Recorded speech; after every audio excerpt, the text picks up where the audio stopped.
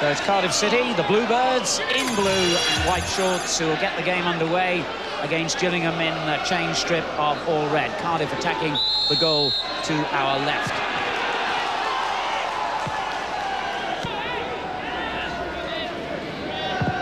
Another Gillingham free kick. Eckhart goes up with Butler, who wins it and finds Onura. Problem here, and it's in. Well, it was always on the cards, wasn't it?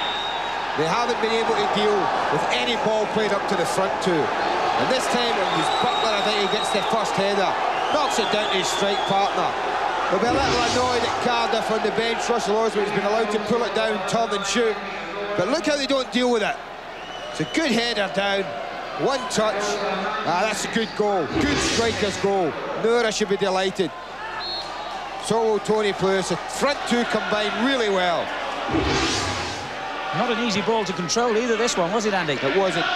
Lovely strike, right in the bottom corner. His 11th goal of the season.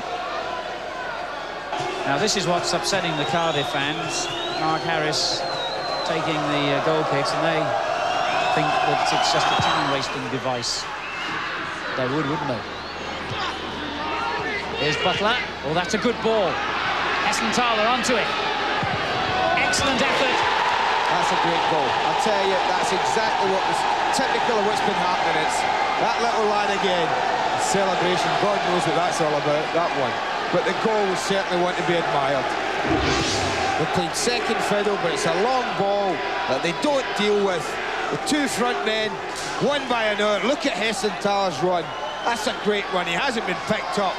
Not an easy finish, Alan. But he goes across the young goalkeeper and sticks it in the bottom corner. That is an absolutely super break. Here's the manager, Tony Pulis. He is with Nick Collins. Well, Tony, congratulations. A good night's work from your point of view? Yeah, we're very pleased to keep a clean sheet and to come here and get the result that we've just got. We're very professional. We played very, very well, I thought, especially defensively. That's our 31st game this season, and it's a lot of games to play, and we've struggled with suspensions and injuries. The lads have shown a lot of character, and I'm really, really pleased with the result.